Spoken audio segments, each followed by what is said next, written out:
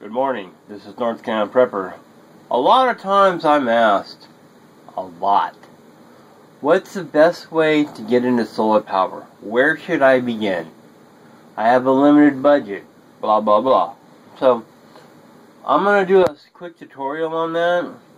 The first thing you need to start with is a solar powered battery charger. That's the very first thing everybody needs. And you need redundant ones too. Now, the one I've got here, and I'll put a link to it below. This one here is really good, and I've had it for a long time. This is my primary one. One thing I like is it's adjustable on the bottom. So let me adjust this here. Bring that out, and as we adjust it up, the power level goes up. So let me just flip the bottom here. Hold on, 1 second. Okay. So it's got a little thing that goes at the bottom, and you have to have it adjusted to the maximum angle of the sun. You adjust it, so if it's not adjusted, things change. So let me go ahead and break the view on this because that isn't working very well.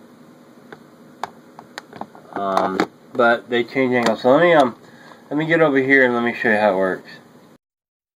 Alright, so here it is in its entirety. This one's about $24, $25 off the check. This one does 11 different types of batteries in it. So if we open it up here, you can see that it has a lot of different types. It does, in this column here, and it has little levers to pull up to hold your batteries.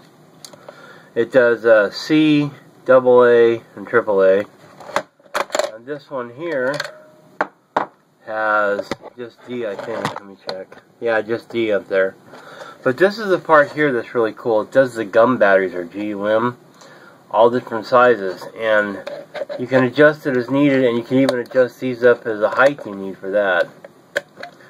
And then, of course, so it's got things over here on the back. There's an adjustable lever to adjust it for the right angles. So it's really a good one. This is really where you should start. Your very first thing is your entrance into solar. So in your entrance into solar, this is where you should start. Just a quick video. Just want to point out how great it is. This worked well for me. Whenever I go camping, one of these, not this one, but one of them just like it, is my camping buddy.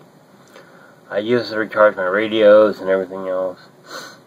And, you can do a mod. I have a modified D battery that I can put in there. And I'll do another video on that later. Not right now, but I'll do that later. So, that's another video. Alright, so there you go. It's North Carolina Prepper. You definitely should start with a solar battery charger. That's the first step.